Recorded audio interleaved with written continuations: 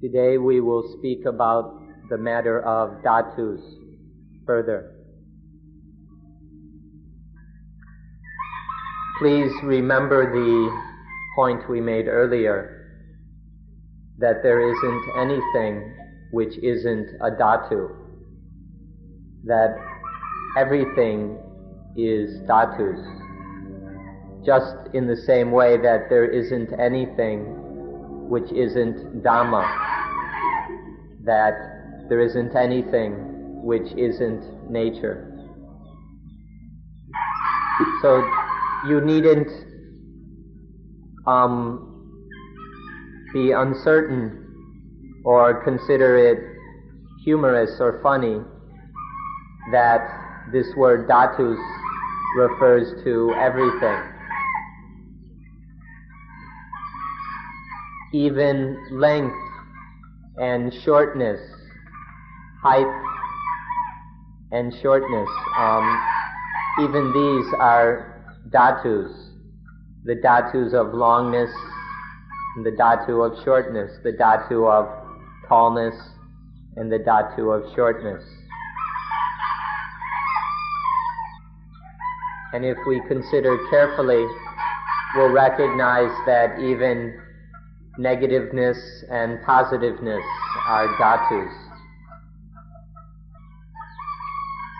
Positive things have an attractiveness or a pullingness to them, and negative things, there's a repulsion or pushing away. Even this pushing and pulling are dhātus. So now let's consider especially those dhātus that are directly connected with our lives, that are connected with and make up these bodies, these personalities. There are certain dhātus that we need to study and get to know in particular, and these we'll be talking about now. In these bodies, in the physical side of our lives, the dhātus, there are four main dhātus: the earth element, the water element, the fire element, and the wind element. And on the non-physical, non-material side, there is one dhātu. It's called vijñāna dhātu, or the consciousness element.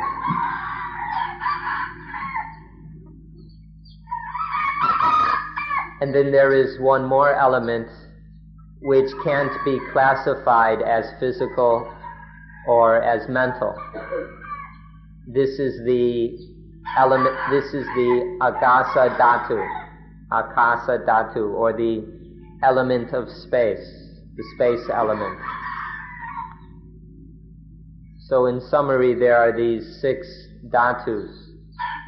The Buddha spoke of the human being composed of these 6 elements. So we'll consider the side of the rupa dhātus, the material elements, first. And you should notice that we're not specifying the material things themselves. We're not talking about matter itself. Instead, we're talking about certain properties or qualities of matter which lead us to speak of them in different ways or with different names. So we're not so much speaking of the matter itself, but properties that one can recognize in matter. So for example, the earth element, we don't mean, for example, the soil on the ground or the material earth, but we mean the property of taking up room, of taking up area or space, of having a solidity, a hardness which takes up area. Then when we speak of the water dhātu, we're focusing on the property or quality of pulling things together, holding things together as a unit. And so it's the essence of the water element is cohesion or cohesiveness, holding things together. This property can be seen easily that if you make a separation in water, it comes back together. If you have some water and kind of cut it with a knife, then the water comes back in to fill up the space. And then the fire element stresses combustion, the quality of burning up or consuming through combustion, which also focuses on temperature. And if it has sufficient heat, it can not only burn up itself or consume itself, it can burn up other things as well. Then the wind element has the property of movement, such as you can see in a gas. So you can see that we're not stressing the material things themselves, whether earth, water, or whatever, but we're stressing the properties symbolized or exemplified by those material things: earth, water, fire, and wind. For example, in a chunk of meat, if you cut into a chunk of meat, you'll notice all four of these elements. First of all, there's the element of solidity. It takes up area or volume and has a solidity to it. And then by cutting into it, you'll see blood and other liquids. One will notice the cohesiveness of the water element. And then it will have a certain temperature, a certain amount of heat. And lastly, there will be gases arising out of it or evaporating out of it constantly. And so the wind element is also present. Even in a chunk of meat, a piece of meat, one can find all four of these elements. Or in blood, suppose you had a small cup or saucer of blood. Even in that blood you can see all four elements. There's that in the blood which is thick and solid, which takes up space. And then there is its liquidity, its cohesiveness, which holds it together. And then it has a certain amount of heat or temperature. And then all the time there are things evaporating out of it, gases arising from it. So also in blood, say in a cup full of blood, one can find all four elements. So you can see that we don't take the material things themselves as the dhātus, but rather we take properties that can be found in material things as being the dhātus. Now, modern science may not do it this way. Modern science, which is pretty much physical material science, will focus on matter itself as the basic elements. But in the Dhamma science or the Buddhist science, we focus on the properties which can be found in matter. And these are what we take to be the basic elements or dhātus. And so we can say that we will take the property or quality found in matter as being the element itself, as being the dhātu itself.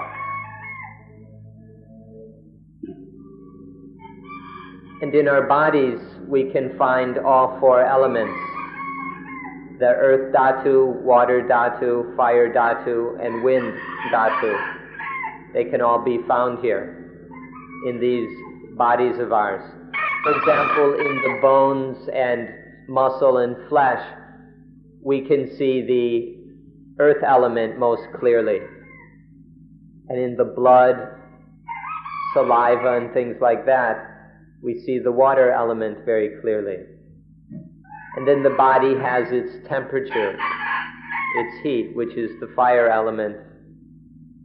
And then in the various gases within the body and all the things which move, all the movements of the body, we find the wind element.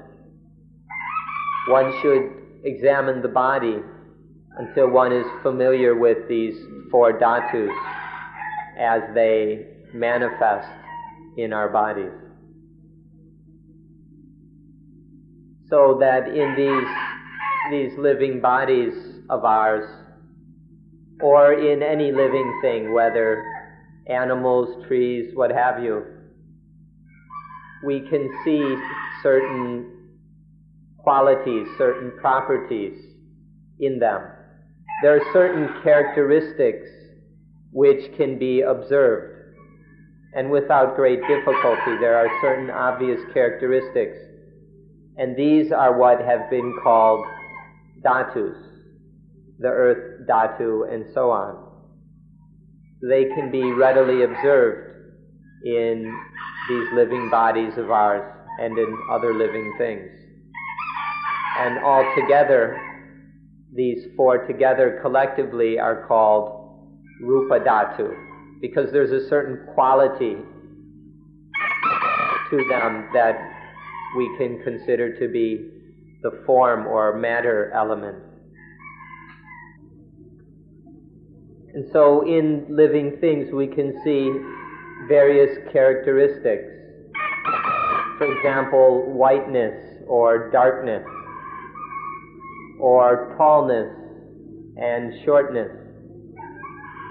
There are various characteristics that can be observed, such as different postures and movements, say walking, standing, sitting, and lying down.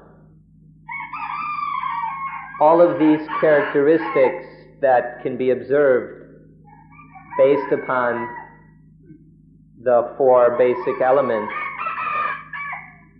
they're not directly called dhātus, but collectively they're all included within the term rupa dhātu, because these characteristics, such as tallness and shortness, are based upon the four fundamental elements, as well as the nervous system, the nerves and the nervous system, which are also things that can be observed as they function. These are all included within the term rupa dhātu, or form element. And even the conditions of femininity and masculinity, these characteristics can also be observed based upon the fundamental elements, and so they are included within rupa dhātu. So then the basic elements themselves, as well as the characteristics exhibited by them or the things dependent upon them, are all included within the term rupa dhātu. And so the main principle is that the four fundamental elements of earth, water, fire, and wind, as long as any characteristics or qualities which can be observed in or based upon these four fundamental elements, are what is meant by rupa dhātu. Next we come to what can be called nama dhātu. This is rather difficult for most people to understand. Normally the term nama is translated as name. But that's not quite what it means. The word nama, although in some ways literally it means name, the meaning here is that it's something which inclines towards. It's that which inclines towards other things. So it kind of leans or inclines or even tends towards things. And the nama dhātu is specifically called vijnana dhātu, the dhātu for knowing things, for experiencing things. This is called the element of consciousness, the vijnana dhātu. So the element that inclines towards other things in order to know and experience them. This is the nama dhātu or the vijnana dhātu. This term vijnana dhātu is generally or is always translated as the consciousness element, but we feel that that doesn't capture its entire meaning. That the meaning of vijnana in this case, in this instance, is closer to the word mind, because the word consciousness has a much more specific and limited meaning than the word mind. And so we should probably translate it as the mind element here. Vijnana dhātu is the mind element. So there are the four fundamental elements, the four primary elements, and the characteristics and properties associated with them. These together make up rupa dhātu. And then there is the nama dhātu, the mind element, which knows and experiences things. Together, rupa dhātu and this nama dhātu are the mind-body, the body-mind. And then there is one more element. It's the element necessary for the rupa and nama dhatus to establish themselves. It's kind of funny that we would call something like this a dhātu because it refers to space, to empty space, or to vacantness, vacancy. That which has nothing there. Not nothingness, but an emptiness or a vacancy, space. This is called the akasa dhātu, the akasa dhātu, the space element, it's usually translated, or the element of vacancy. And this is necessary to create room for the other dhātus to establish themselves, to appear and manifest.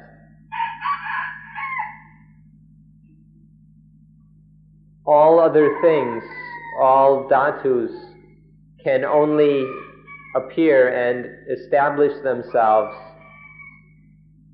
because of akasa dhātu, the space element.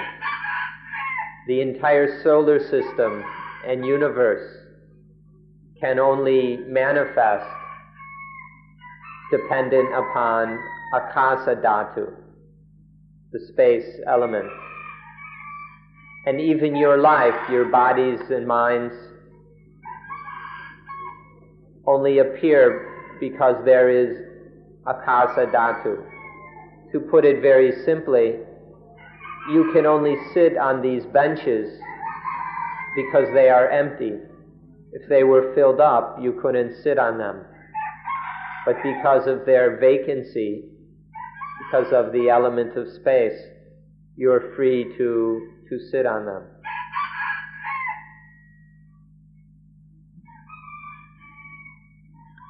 So altogether there are 6 dhātus.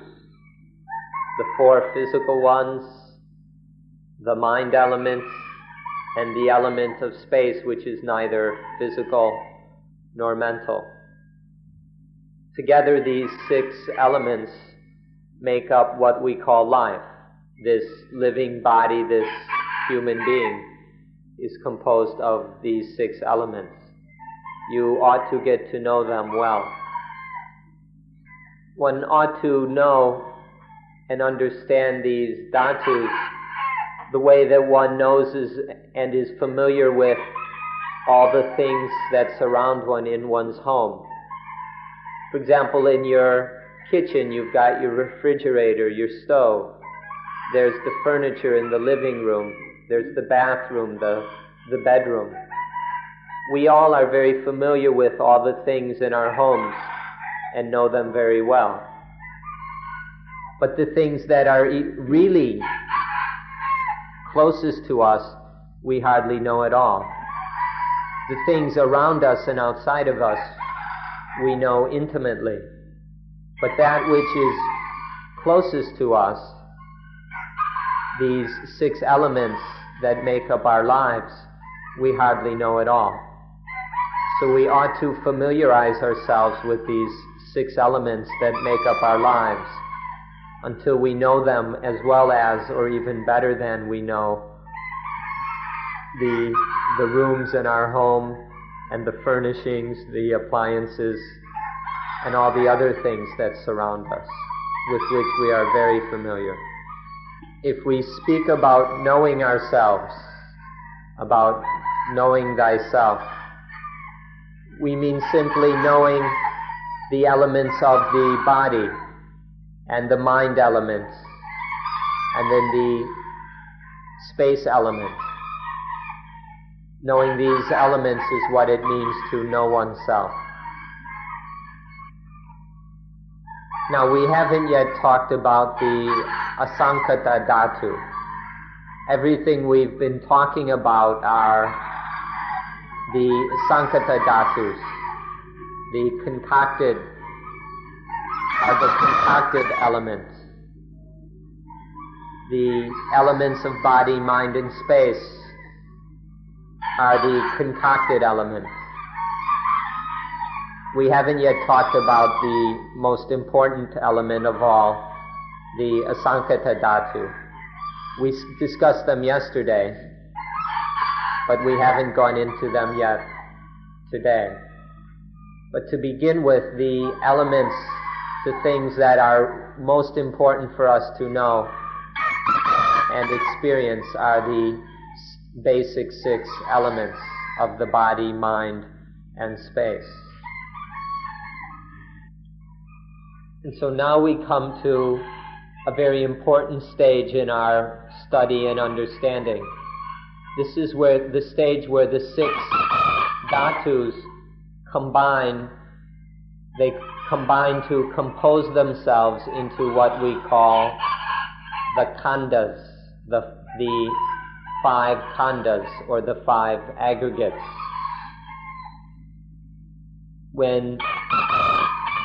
And so this is something that we must investigate further. So please listen carefully in order to hear how the 6 dhātus combine to form the 5 Khandhas, or the 5 aggregates. So this begins through the concocting, the sankhara, the concocting of these 6 elements to form what is called the ayatana. The ayatana are the things that we experience in terms of the senses. So once the 6 elements are concocted into what we call the ayatana, this word ayatana is very difficult to translate. The most common English translations are really rather poor and don't actually convey the meaning properly. So we ask that you be patient and learn the Pali term ayatana instead of relying on inaccurate translations. The roots of this word means, the root of this word means to connect, to relate, to communicate, or to contact. So to make contact with something is, communicate with something, is the essential meaning of ayatana. But it's not quite so simple, because when we speak of connecting or communicating, we mean both the things that communicate as well as the things that are communicated with, as well as the process, the activity of communicating or contacting. So there's the communicators, the communications, and the communicating, or the contactors, contacts, and contacting. These are all included in the term ayatana. If you reflect on this, you'll come to understand it, and you'll see that this is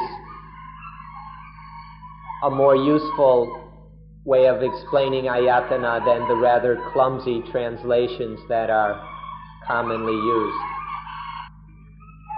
And so don't be surprised if we say that God is just an ayatana, because in a certain special way we can communicate with God. And traditionally the Buddha spoke of nibbana as being an ayatana, meaning something that we can communicate with, something that we can experience, make contact with. From even specks of dust are ayatana. We can make contact with them, we can communicate with them.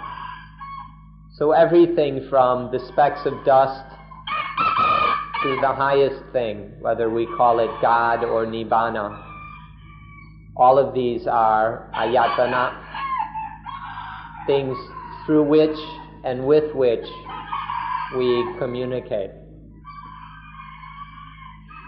So you can see that there are the things through which we communicate, the communicators, and there are the things that are communicated with, the communications. And then there is the activity or condition of communicating. So therefore we speak of the inner ayatana, the internal ayatana, through which we communicate with things. And then there are the external, the outer ayatana, which are the things communicated with. And then there is lastly, ayatana means this process or this activity of communicating, the sense activity of communicating between the inner ayatana and the outer ayatana. So inside we have 6 ayatana with which to communicate with the world around us. There is the eye ayatana, the ear ayatana, the nose ayatana, the tongue ayatana, the body, the skin and body ayatana, and the mind ayatana. There are these 6 communicators, or ayatana, with which to make contact with the things out there. And then there are the outer ayatana, the ayatana out there with which we communicate. There are the forms that we communicate with through the eyes. There are the sounds communicated with through the ears. There is the ayatana of odors, through which we communicate with the nose. There are the ayatana of flavors, through which we communicate with the tongue. There's the ayatana of sensations, of the physical sensations with which we communicate through the skin and body. And then there are the what are called pamaramana, the kind of mental objects or mental things that are communicated with through the mind ayatana. The mind as an ayatana communicates with kind of mental experiences or objects which are called Dhamma Ramana in the Pali language.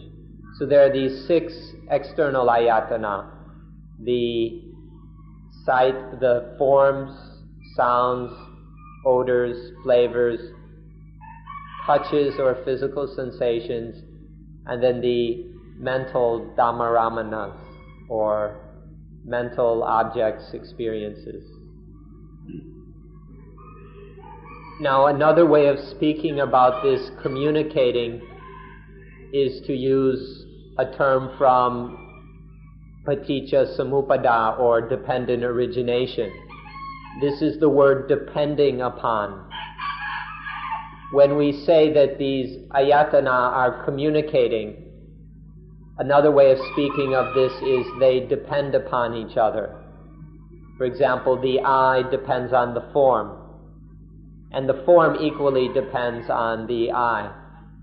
This in Pali is called paticca, to depend upon, or codependence. In one day, this activity of communicating between inner and outer ayatana, this codependence between them, happens so many times we can't even count them. How many thousands, tens of thousands, hundreds of thousands of times there is this communicating of eyes with forms, of ears with sounds, and so on. It happens so much in each day of our lives that we can't even count them. Our lives are full up with this communicating activity of the ayatana. Now, when we ask where these ayatana come from, we can only say that they come from the dhātus. The eyes, ears, nose, tongue, and body are made up of the 4 physical dhātus. And then the mind ayatana comes from the mind element. And then the external forms, sounds, flavor, odors, flavors, etc., come from the material elements. And then the mental objects, the mind element. And then for them to communicate with each other, this can only happen through the space element.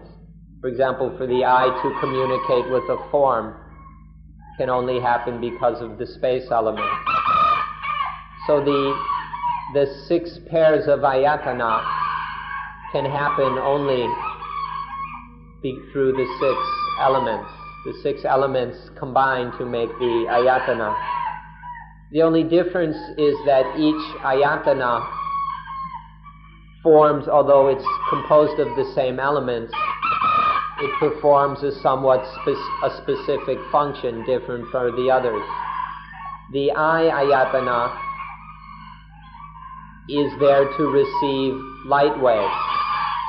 It's sensitive to light waves. The ear ayatana is sensitive to sound waves. The nose ayatana is sensitive to the strength or quantity of volatile gases that enter the nose. The tongue ayatana is sensitive to the various oils and things and minerals on the tongue. The body ayatana is sensitive to physical touches and sensations. And the mind ayatana is sensitive to mental thoughts, feelings, experiences, and so on. This is our life. This is our ordinary life, these 6 pairs of ayatana formed out of the 6 dhātus.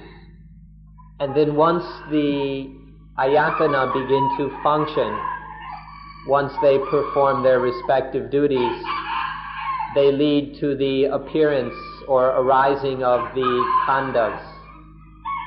The 5 Khandhas occur due to the activity of the ayatana, through the codependence of the different ayatana, then the Khandhas occur. So there are 3 stages. There's the level or stage of the dhātus, and these combine to form the ayatana. And then through the activity of the ayatana, there are the khandhas, or aggregates. There are these 3 levels. This word khandha is another term which is hard to translate into English. The basic meaning of the word khandha in a very ordinary sense simply means part or portion or composition, meaning the things that go into something. But when we're talking about Dhamma, to use the word khandha means to speak of the parts of life which are the most important.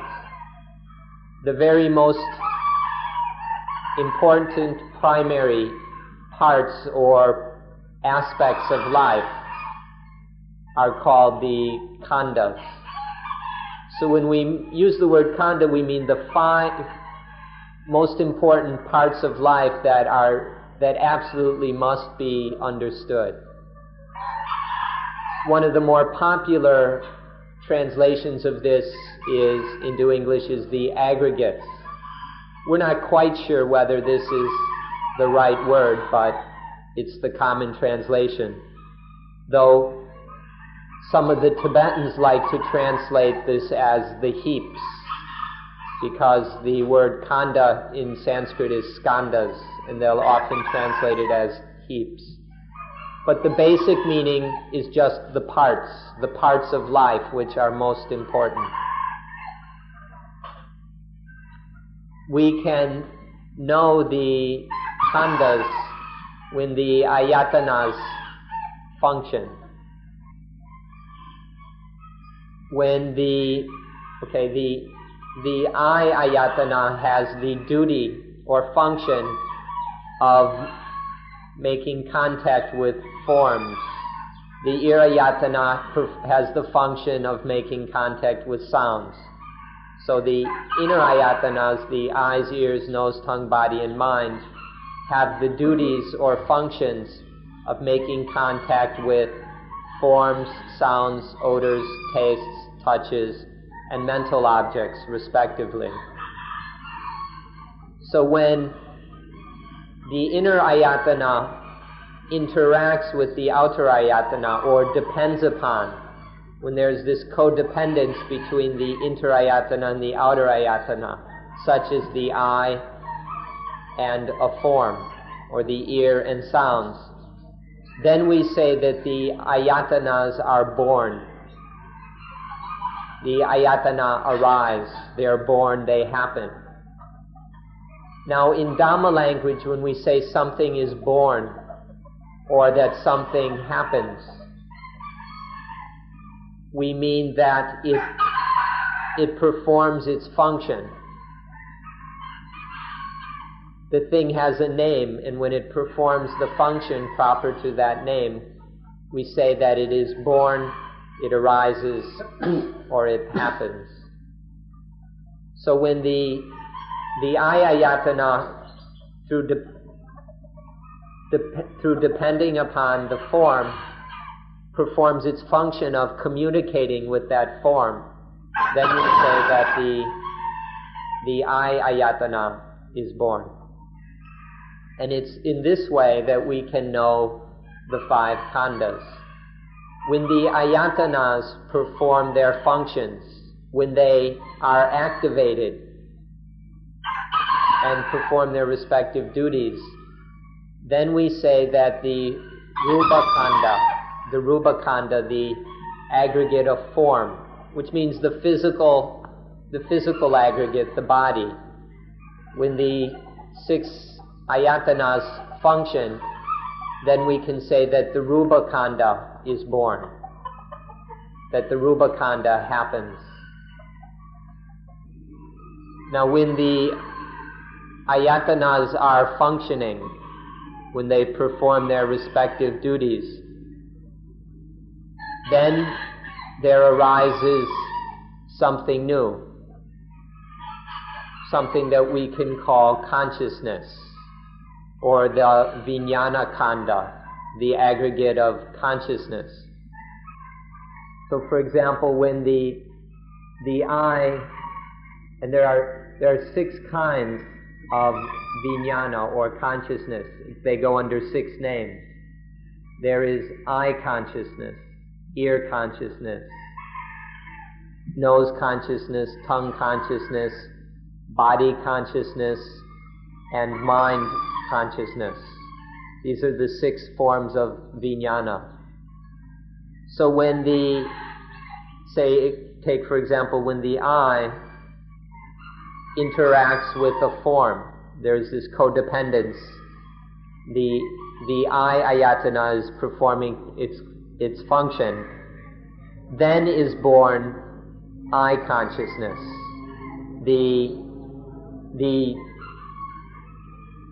Let's just leave it at that. Eye consciousness is born.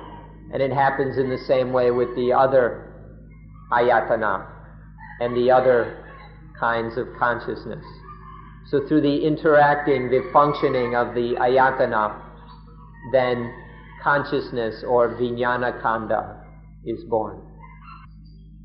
So now we've got 3 things. There's the inner ayatana, the outer ayatana, and consciousness or vijnana. Now when these 3 things are functioning together, when these 3 work together, then there arises something new. This is called phassa, or contact. There is the inner and outer ayatanas codepending upon each other. That's rupa khandha. And then there's the consciousness that arises, the 6 dependent on those ayatana. And this is called vijnana khandha.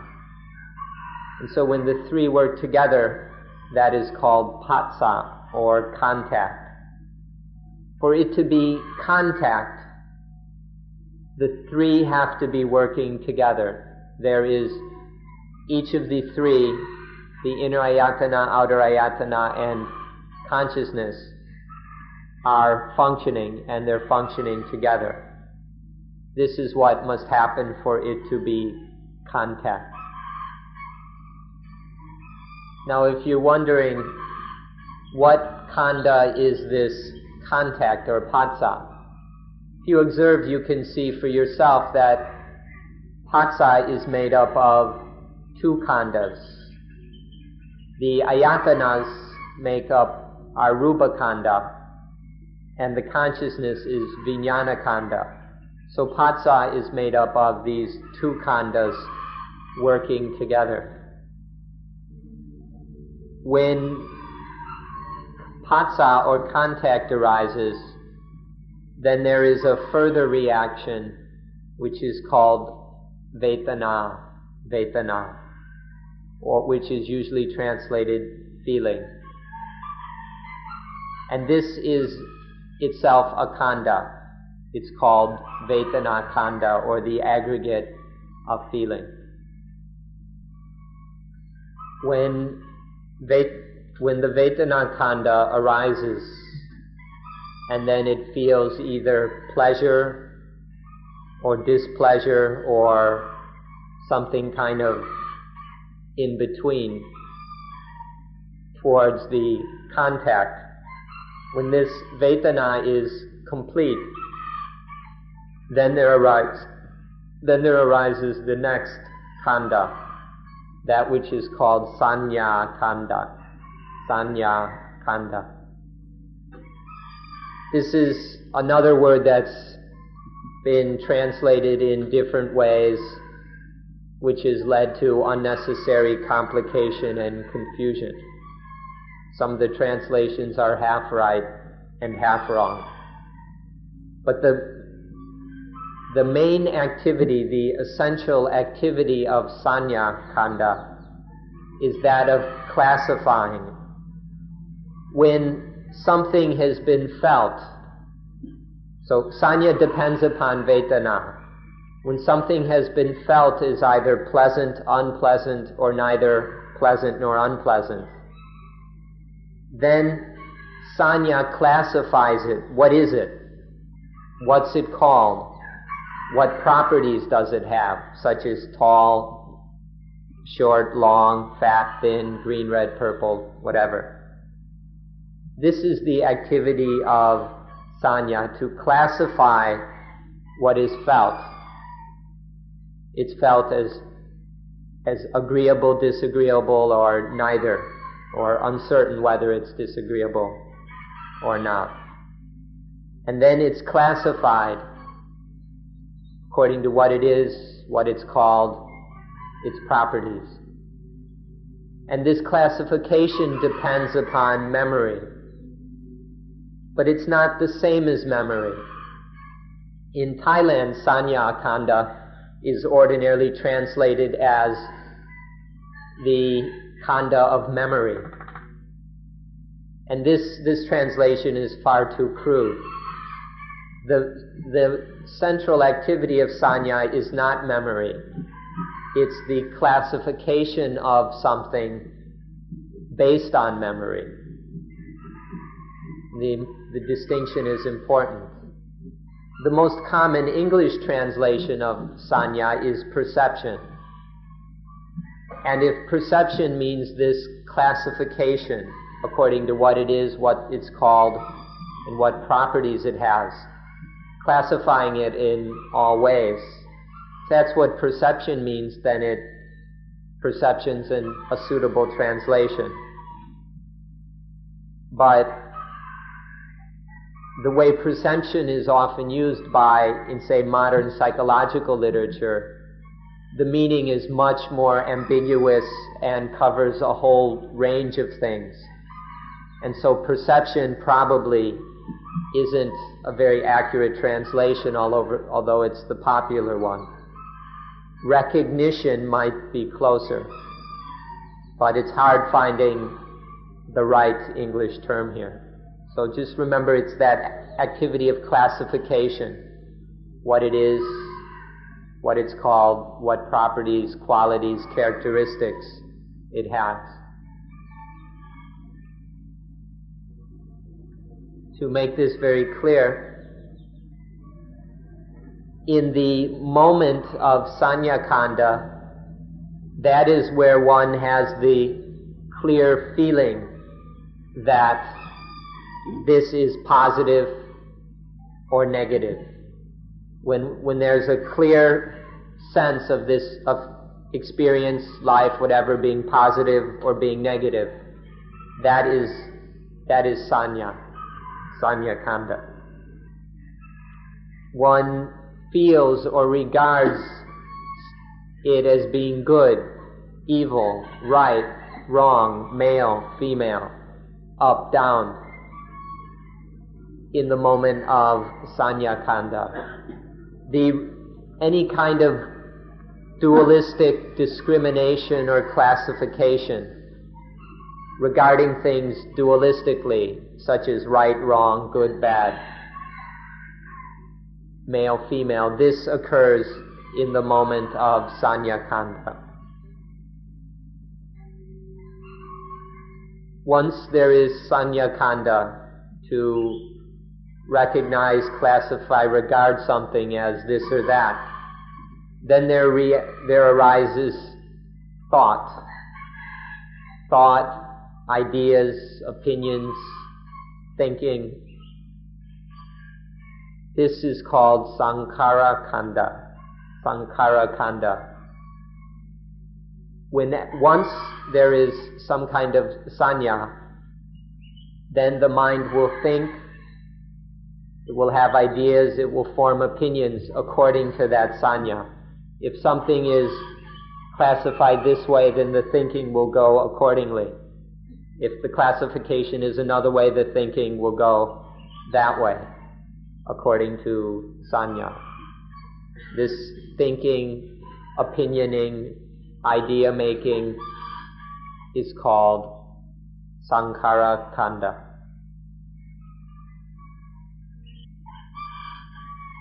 So the thinking, the thoughts and ideas happen under the influence of sanya khandha.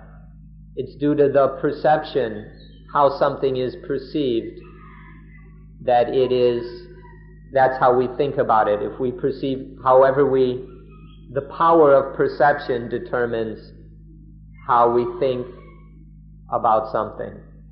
And so sankhara khandha happens according to the power of sanya khandha.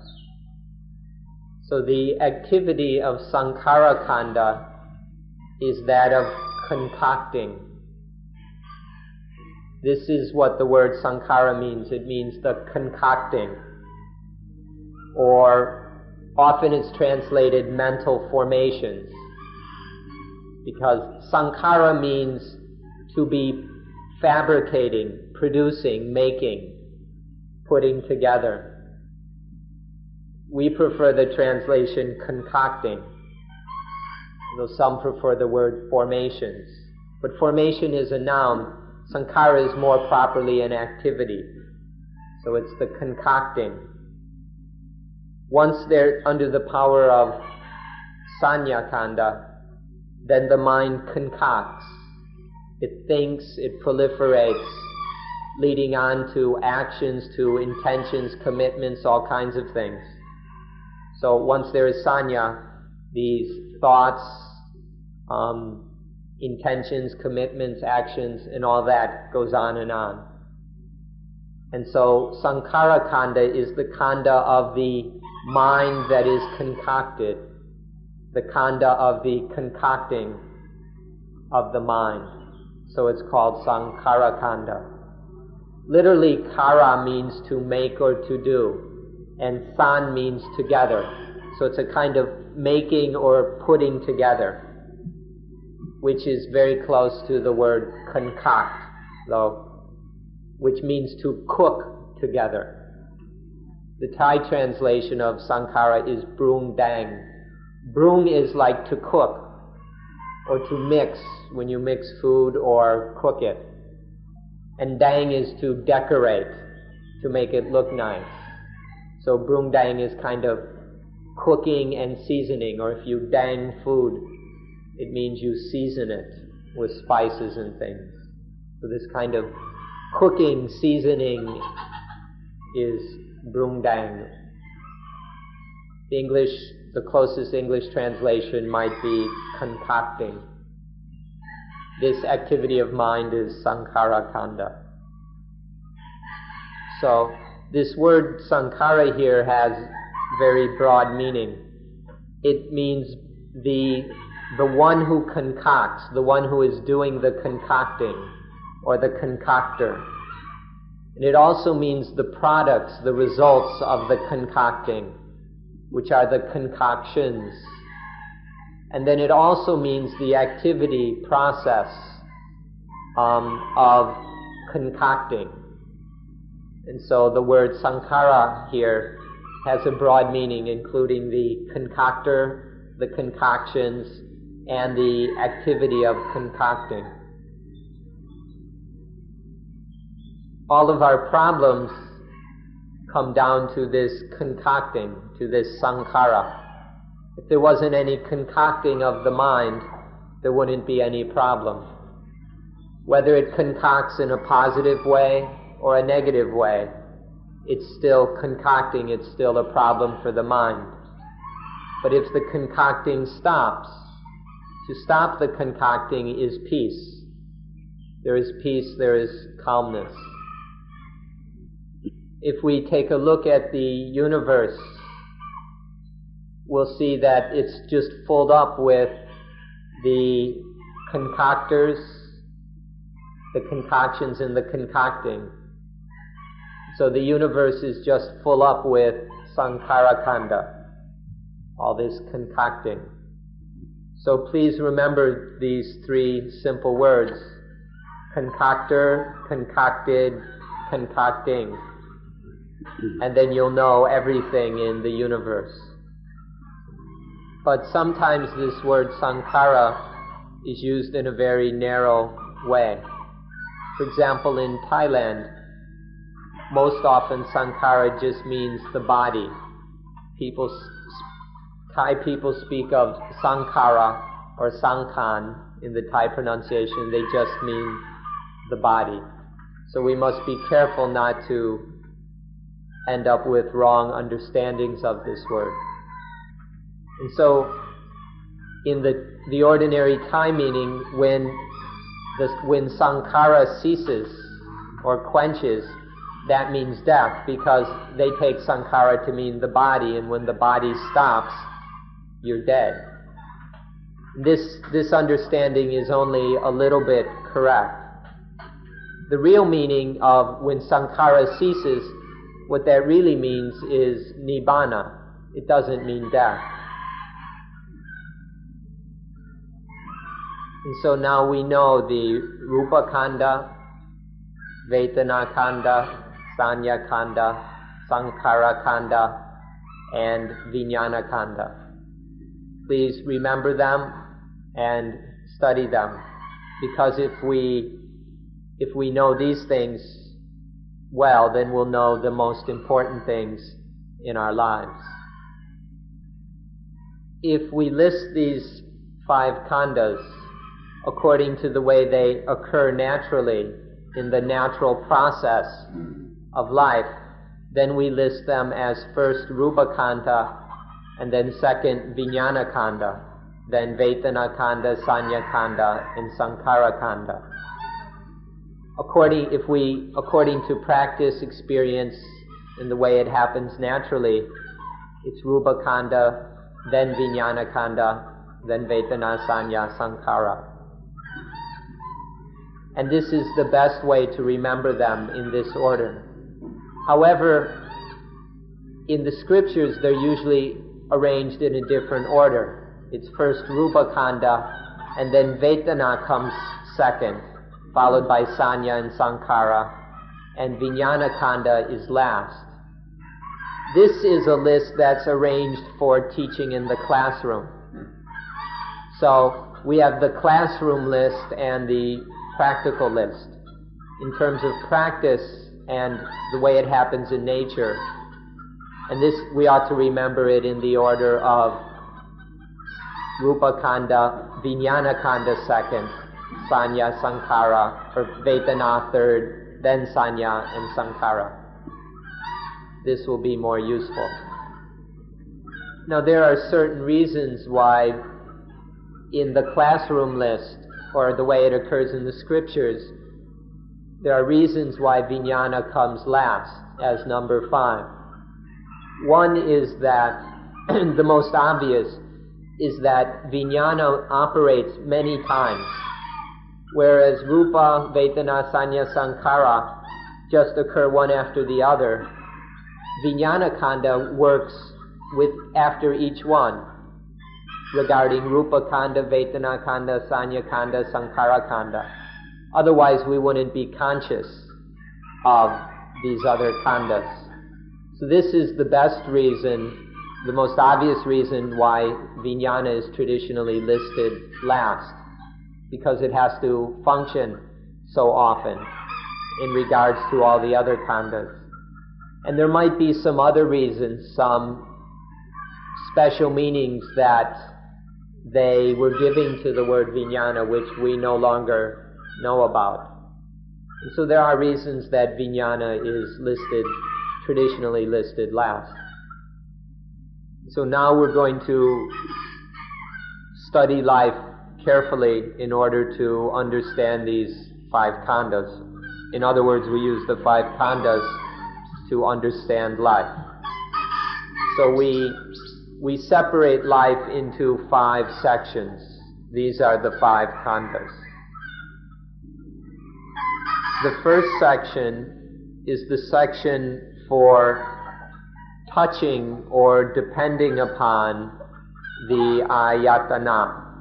This is called rupa khandha, the section for touching. Then there is the section of knowing. Knowing here doesn't mean knowing on the level of wisdom. It doesn't even mean knowing intellectually or knowing through thought. It just means knowing something as a distinct object of experience. That basic knowing of something is vijnana khandha, the section of knowing. The third section is the section of feeling, vedana khandha. The fourth section is the section of classification, sanya khandha. And then the fifth section is the section of conditioning and concocting. This is called sankhara khandha. And so we have these 5 khandhas. First is the khandha of touching, contacting, communicating, depending on the ayatana, the khandha of contacting, of communicating.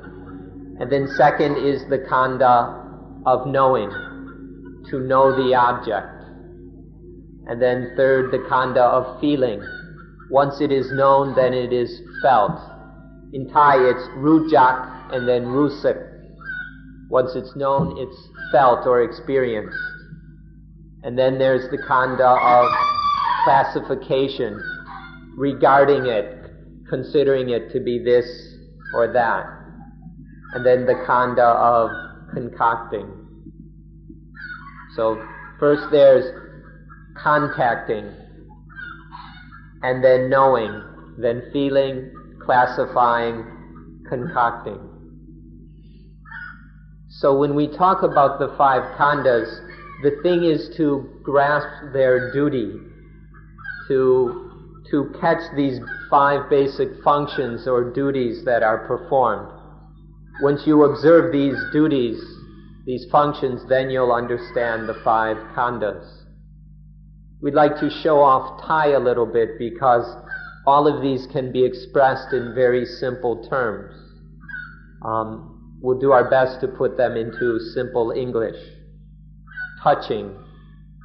Okay, the khandha of touching, the khandha of knowing, the khandha of feeling, the khandha of, you could say, calling it this, calling it that, and the khandha of thinking.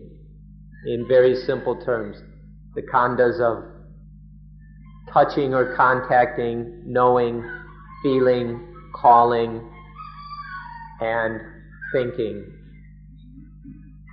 If you understand, if you observe and understand these 5 basic functions of life, then you'll know the 5 khandhas. So now we come to the most important part. The 5 khandhas come from the 6 ayatana. And the 6 ayatana come from the 6 dhātus. Then where is the self? If the khandhas function naturally in their way, and they merely arise out of or from the ayatana, and those functions of the ayatana just come from the dhātus, then where is the self? If we really go into the khandhas, the ayatanas, and the dhātus, then one will see that life is not self, that everything in life is not self. So ask yourself, where is the ego? Where is the egoism when there are just these 5 khandhas, ayatanas and dhātus? But before the Buddha's time, they took these khandhas to be ego, to be me. There's the me that contacts the world. The Rupa Khandha was taken to be ego or self. And then there's the me that knows the objects of experience. Vijnana Khandha was taken to be ego. Whether they called it the Atman, the Atta, the Purisha, the whatever. And then it's me, it's my ego that feels these things, that feels pleasant and unpleasant about them. Or it's me that classifies them, it's ego that classifies, and it's me that thinks. Before the Buddha's time, each of the khandhas was taken as being me, as being ego. But then the Buddha came along and he looked at all of these khandhas carefully, and he couldn't see that any of them could be self. And so the Buddha taught that instead of teaching that the khandhas are self or ego, the Buddha taught that the khandhas are anattā, not self. Genuine, real, true Buddhism, and Buddhism alone, teaches that the 5 khandhas are not self. But this is taught on different levels. It's taught for people who are not very intelligent, people of medium intelligence, and people of highly developed intelligence. And so it's taught in more direct and indirect ways, suiting the intelligence of the audience. And so when you understand this principle, you'll see how the distinctions are made between Theravada Buddhism, Mahayana Buddhism, Vajrayana Buddhism, and all the other yanas. There's these and those yanas. But whatever yana it may be, if it's Buddhism, if it's really, truly Buddhism, then it teaches that the 5 khandhas are not self. This is, in essence, all that Buddhism teaches, that the 5 khandhas are anattā. So in short, once you know that the 5 khandhas are not self, then you know every school and sect of Buddhism. So you don't have to waste any time and money going to buy shelves full of books about all the different kinds of Buddhism. To understand them all, just know that the 5 khandhas are anattā, that these 5 sections of life are merely not self. But if we misunderstand, if we take one khandha or another as being atta, as being self, then something has gone wrong and there will be dukkha because of it. But if we really understand anattā, the truth of not self, then it's not possible that we will make such a mistake. We won't think, speak, act, or anything incorrectly, and then there won't be any dukkha.